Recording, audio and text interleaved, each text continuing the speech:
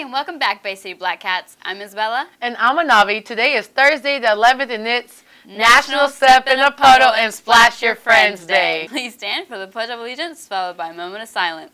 I pledge allegiance to the flag of the United States of America and to the republic for which it stands, one nation, under God, indivisible, with liberty and justice for all.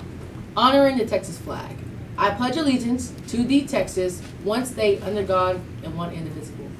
Now for a moment of silence.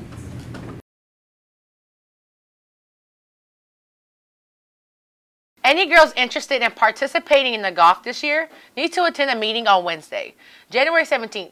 The meeting will start at 3:15 and only take about 15 to 20 minutes, and it'll be in B230. If you are unable to attend the meeting, please find Coach Seeger and inform him of your interest before the meeting occurs. Our BCHS band will be having a concert at the Bay City High School Theater on the 11th, at 6:30 p.m. and it'll end at 7 p.m. Congrats to the players who completed in the Victoria East JV powerlifting meet last Friday, and Gustavo Chavez, who came in first in his weight class, Ruben Garza, who came third in his weight class, and Cameron Townsend, who came third in his weight class. Congrats. The Soccer Huffman Hargrave tourney will be at the Huffman Falcon Stadium during the 12th through the 14th. Through the 11th and the 13th, the Columbia Sweeney tourney will be at Columbia Griggs Field, and times are to be announced.